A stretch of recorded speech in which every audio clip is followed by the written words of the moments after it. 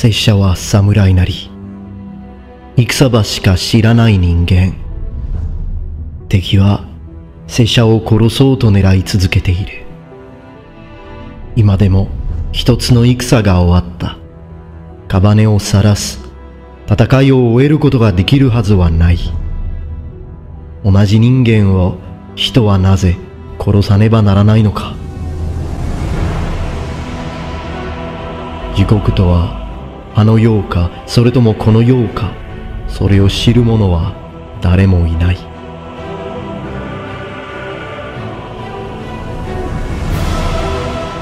森に光が入り、ここは豊かな国になれるのか。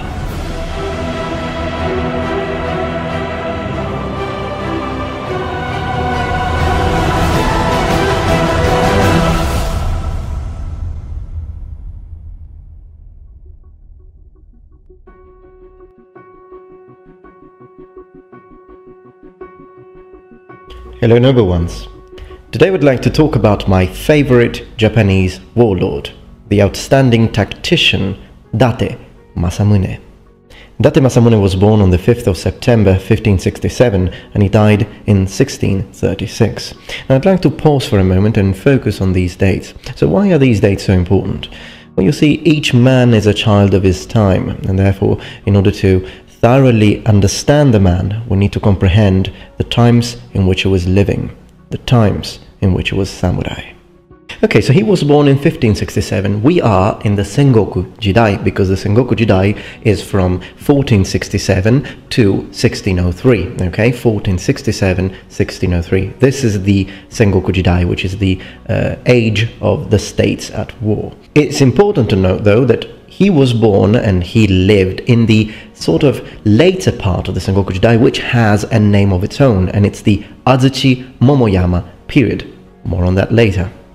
Okay, studying a bit more deeply this concept of the Sengoku Jidai, we have said we have these two dates, but what happened in these two dates, in 1467 and in 1603? So in 1467 we have the Onin Wars. Now, all you need to know at the moment, on this video, about these wars is that it's because of the Onin Wars that we have the collapse of the Japanese feudal system under the Ashikaga shogunate. So we have a collapse of that. Instead, in 1603, we have the so-called Pax Tokugawa. We have the Tokugawa shogunate rising to power, re-establishing the Japanese feudal system. Now, another name for the Tokugawa period is the Edo period, or Edo Jidai, and Edo being the ancient name of modern-day Tokyo. And the reason why it's called like this is because power will be centralized in Edo into what is called a Japanese monarchic feudal stratocracy.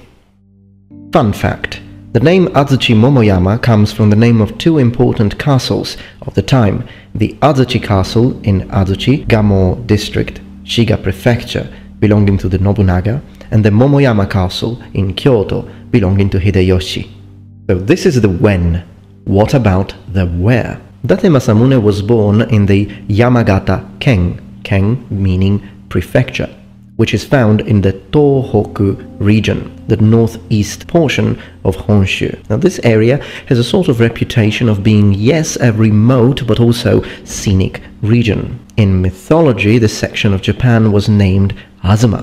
Now, the Tohoku area, the Tohoku region, is important because, historically speaking, is where the native Ainu are from. Now, the Ainu are a different, separate ethnic group to the Yamato settlers of mainland Japan. They were called Ezo, and they are indigenous people of Japan and possibly Russia, or with connection or genetic connection to Russia. The Yamato settlers, on the other hand, who are the ancestors, the common ancestors of modern-day Japanese, are separate from the Ryukyuans and the Ainu. So these aboriginal people once inhabited this area, which faces the Sea of Japan. Of course, at the time of Date Masamune, it is the Yamato ethnicity that controls completely almost the entirety of this area.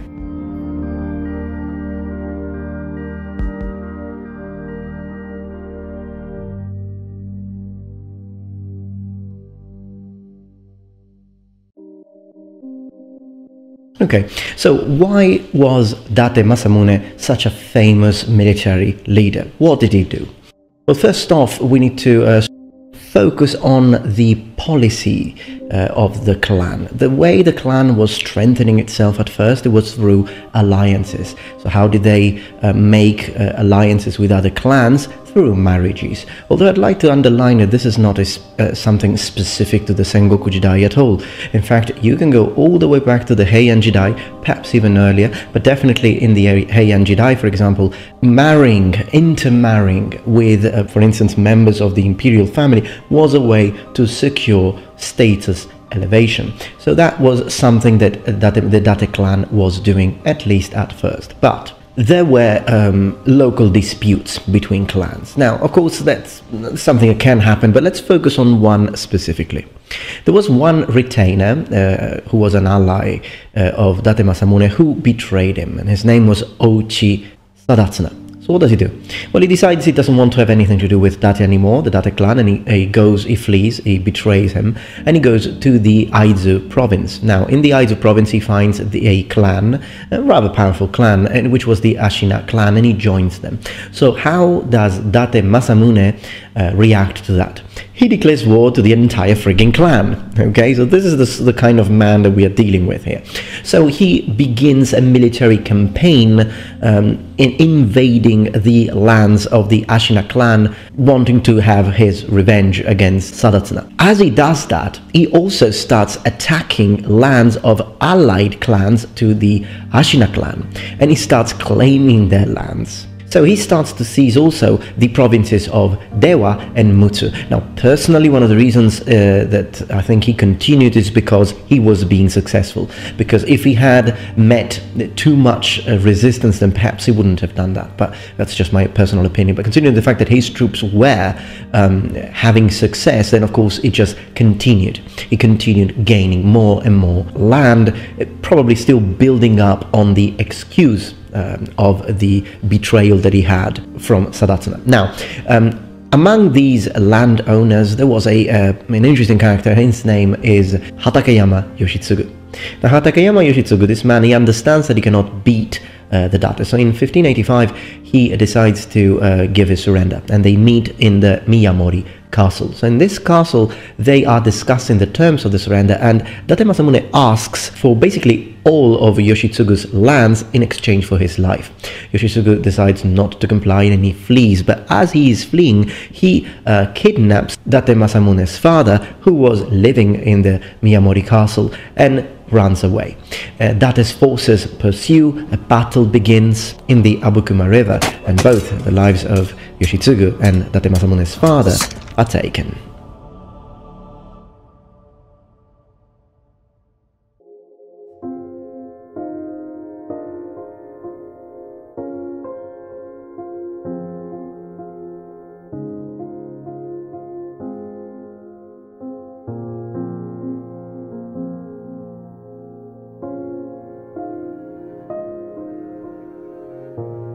Now, in order to fully understand the historical figure of, the historical character of Date Masamune, we also have to focus a little bit on other very important daimyo that you had at the time. Now, in the Sengoku Jidai, when you talk about the Sengoku Jidai, you cannot but talk about a very important daimyo, most likely the most important of them all, and that is Toyotomi Hideyoshi, one of the most important, okay? Now, Toyotomi Hideyoshi is a very important historical figure because he was a sort of overlord of Japan. In other words, Toyotomi Hideyoshi was a force to be reckoned with. And basically both the Date clan and many other clans in the Tohoku region were allies, they were supporters of Toyotomi Hideyoshi. Now, what happens is that, what we need to understand is that Toyotomi Hideyoshi is a warlord, a general, a tactician, a politician. He was very different from Date Masamune. As a matter of fact, there are quite a lot of... I would imagine the two didn't really like each other, I think, because just to give you one idea, apart from the fact that they had a different military agenda, but to say one, Toyotomi Hideyoshi was anti-Christian. He actually had quite a few Christians, I think 26, but quite a few Christians executed by crucifixion. On the other hand, Date Masamune was a supporter of Christianity and a patron of Christianity. So you can see two completely different approaches. But as I said, Now, to understand the political situation, the political balance or lack thereof between Date Masamune and Hideyoshi, we have to see the date 1590. It's a very important date because it's the date of the siege or the siege of the castle of Odawara.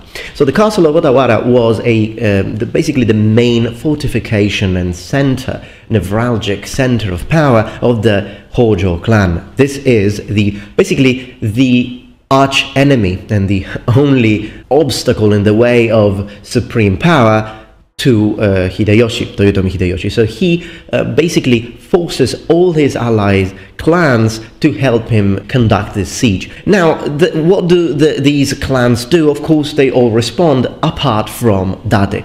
At first, he doesn't want to have anything to do with it. Eventually, he realizes that although I think he already knew that, but he realizes that because of this delay in responding to the call of Hideyoshi, he believes he will be executed. He presents himself with a straight face, ready to face death. We don't know how much of that was embellished, but Toyotomi Hideyoshi decides to spare the man, so he doesn't have Date Masamune executed, and he says that because he understands that there might be still some uses for him. Now let's read this through historical eyes of tactical and military understanding. Now, I think this is an important message. Whether it be 100% the choice of Toyotomi Hideyoshi, or whether it was counseled to spare Date Masamune, it helps us understand that from the perspective of a very powerful clan, Date Masamune was a valid tactician, because otherwise he would have died. Okay, it's a very strange thing that you don't immediately do as ordered. I mean, people in the Sengoku Jidai would have been executed for much less. Okay, this was the power of Toyotomi Hideyoshi, because remember, we are in the Sengoku Jidai. Your diplomatic skills, your ability with words, they mean absolutely nothing, zero, if you don't have a very powerful samurai force to back it up with. Now, the fact that they leave Date Masamune alive is a message for us, and it helps us understand the value of the man, the military value of the man. So the fact that they understood that it would have been such a waste to have Date Masamune killed because of what the man could do on the field of battle and what his army, loyal to him, could have done. Alright, now, as I promised, let's talk about Date Masamune armor. Now, the first feature that makes it recognizable is first the fact that it's black lacquered, and the entirety of his army had black lacquered armor, which I think is really cool.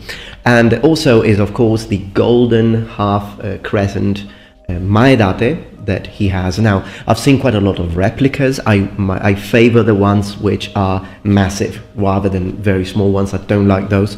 But when you have like very long, massive Maedate, I think it looks really cool. Now, what kind of armor is it? Well, of course, we're talking about Tosei Gusoku because we are in the Sengoku Jidai, so the modern type of armor, the ones that were used, and with a better silhouette, tailored, tapered at the waist. We're not talking about oyoroi. All right. Now, but still, there are a lot of different kinds of armor. Now, what you need to realize, and I will make a video. I'm preparing a massive video which will be on YouTube, a guide to understand samurai armor thoroughly. But the most important part of samurai armor is the do, so the cuirass. I own a few, as you can see, so today we will use this one for demonstration. The armor a samurai wear takes the name from the name of its do, and there are lots of different types, and again, I'm making a detailed video on this. But for example, this one that I have here, it's one of the most common ones, and it's a okegawa do, which means tub-sided because of the shape that it has. And this kind of cuirass is a nimai do. A nimai do is the name you give to the kind of cuirasses that have one hinge and one opening, okay, on the side. The kind of cuirass that Date Masamune was wearing instead, it was a gomai do. A gomai do has 4 inches and one opening on the side. So slightly different, a bit more complex than this one. Now, depending on the show, depending on the video game that we're talking about, we will see lots of different representations, lots of different iterations of the armor worn by Date in terms of color, in terms of the color of the thread, and also the color of some of the plates. The main look will still be black, of course, because that's the historical reality about it, but you still have a lot of different versions, some of which I find really bad, but others look good. In some versions, I've noticed that he has the lames similar to these. So of course, we always talk about plate, horizontal plates, horizontal lames. These are, I think, this the kind of cuirass that he would have worn, and some video games and shows represent him wearing these. But in others, he's using something that looks more like a hotoke do, which are the ones that you cannot see the lames, they're completely flat, okay? And then in other representations instead, he has got, you can see the curved, domed rivets. I think they all look good, but I believe that if we want to have a real idea of how Date Masamune's armor looked like, then we need to look at the famous statue that overlooked the Sendai castle, which was a stronghold that he himself had built. This one here.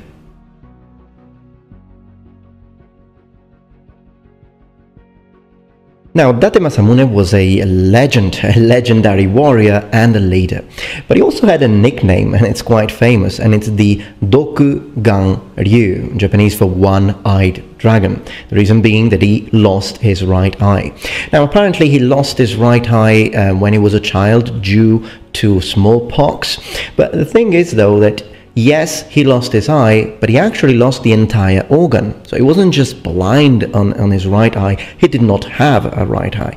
And there is a lot of speculations, and there are a lot of theories and, of course, legends on why that would be the case. Some say that he plucked it out himself, others say that he had an attendant do it. Reasons obviously flourish. There are a lot of reasons. The reality is that we don't really know. But we do know that he, of course, kept it covered, and that gave him a rather interesting look.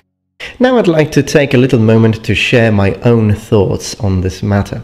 So there are quite a lot of interesting daimyo in Japanese history. Now, the reason why I favor Date Masamune, there are quite a lot of reasons, and I'd like to see if some of these are the same with you, if we share the same sort of reasons for liking this warlord.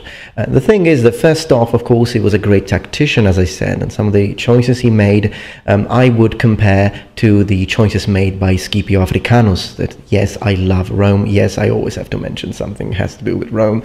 You'll have to apologize, but I am a Rome fanboy. But it does. I think it's that sort of general. It's that sort of genius mind.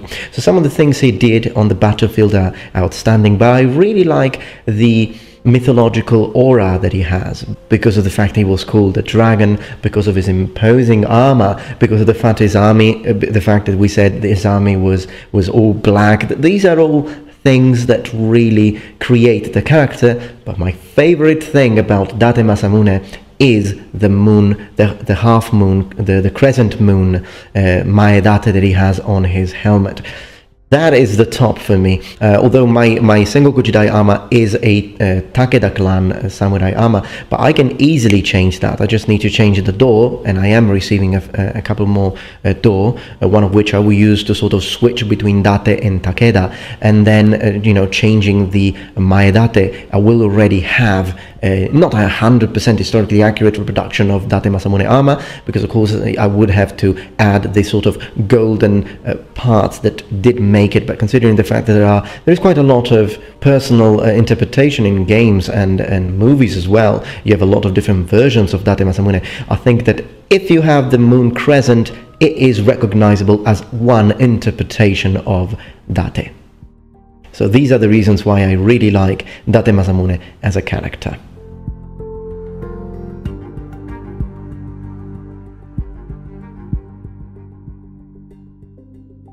So now I'd like to expand a little bit more on the fact that, as I said, Date Masamune was amicable to Christianity and in general with the West. So Date Masamune enjoyed foreigners, okay? He liked people, he actually encouraged people, foreign people, to come and live in the island of Japan.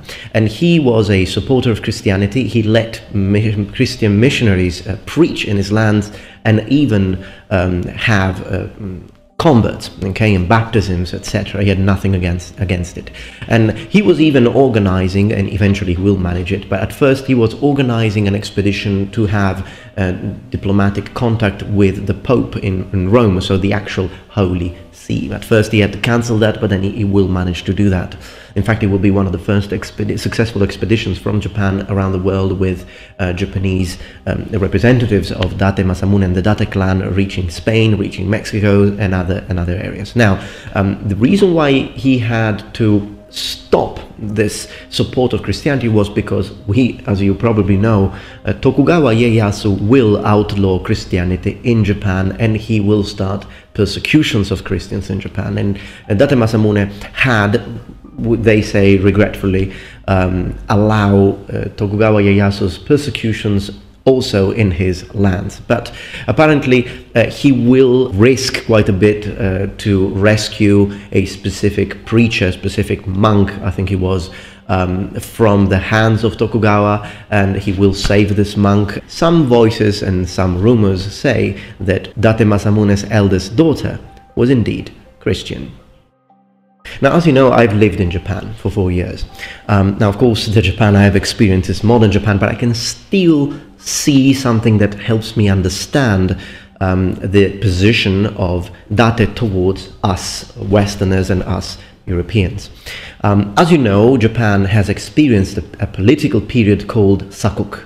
Sakoku literally means the country in chains, and it's a specific period of Japanese history where the Japanese government and authorities, they basically cut off every connection, whether it be trade, whether it be anything, exploration with the West, and in general with foreign lands. So Japan has been a closed country for a certain period of time, but in the times of Date Masamune, as you see, it depends on what warlord you talk about. If Date Masamune had become the supreme ruler of Japan, I would imagine things would have been different, and probably not only Christian persecution, but in general this sort of idea of Japan closing, putting barriers towards the West, probably wouldn't have happened. But I understand the position of Date Masamune because modern-day Japanese are very similar to how Date Masamune was. Modern-day Japanese, I'm talking general terms, of course, but the majority of Japanese now, they love the West, they love Western people, they are interested in us. I notice this all the time. I mean, people stopping me in the streets just because I was foreign, okay? Even like students wanting to take pictures with me. A lot of things, and I did not have a YouTube channel at the time, so this has nothing to do with me as a public figure, but it was just the fact that I was a young Westerner who was living in Japan. This mostly happens in more remote areas in the countryside, the so-called inaka in Japan. It doesn't happen a lot in massive cities like Tokyo, because there people, if I have to pronounce it the Japanese way, Tokyo, because that's, you know, their people are used to it. But particularly if you go to areas such as Roppongi, where there are a lot of foreign people. But if you go to the countryside, you still can feel this awe and this interest and this atmosphere of being intrigued that Japanese people have towards people from the West. And I can see, so that's why I can imagine the sort of character, the sort of personality that Date Masamune had. And I like it. That is what, you know, some people call me weeaboo. I laugh about it. There are things, I have experienced Japan from a cultural point of view, from a linguistic point of view. I've worked in Japan. I've loved the Japanese. I've hated some Japanese. I shared laughs and tears, blood and sweat with the Japanese people. They are a people I understand. It's a country I fully understand. And there are many things I love about Japan. There are many things I hate about Japan, okay? I am as unbiased as you can be, because I thoroughly understand the culture. But this is one of the things I really like about Japan, is how Japanese people, they enjoy and embrace anything that comes from the West. The majority of them are curious, are interested, and that's why I can understand the position that Masamune had. And I think that if I were a Western person, maybe an Italian traveling to Japan in the time of the Sengoku Jidai, I think that Masamune and I could have been friends, considering his personality. Noble ones, what a pleasure to have you here. I hope that you enjoyed this Patreon documentary, because yes, this was one of those Patreon documentaries that I make every month and a half sometimes. For those of you who don't remember, well, on Patreon I have some patrons, meaning some donors who support me monetarily every month. And I use this money, and I wish to thank all the people who generously donate to me each month. I use this money to create better and higher quality content, such as this video. Because of course that monetary support allows me to set aside time to pay a troupe, to pay a photographer, and to invest more time in the creation of better quality content. But if you like this sort of videos, please check out my Patreon page, and if you can, and decide to, please support my work. Or instead you can just buy some pasta with that money. I mean, I wouldn't judge you for that.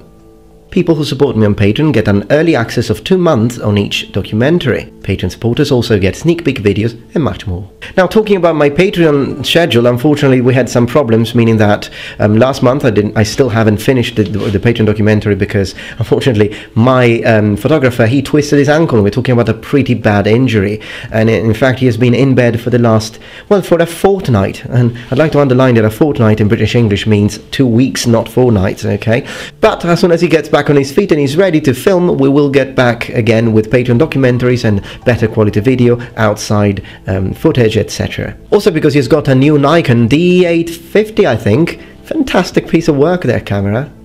Also, a couple of days ago I released a video that now is not public anymore, where I announced to all of you that I am now a Koryu practitioner. In fact, I practice Katori Shinto-ryu. The reason why the video is not public anymore is because I realized that I think I'm still too much of a newbie to show things, and I think some time should pass. And also, I talked about it with my sensei. He very politely asked me to sort of wait for his review before showing techniques, and I think that's only fair. So considering the fact that I do have mad respect for all of you Koryu practitioners, I've decided to wait, and then whenever I show some techniques, that will be done with a review of a true sensei. Date Masamune no shinkouについて話しましょ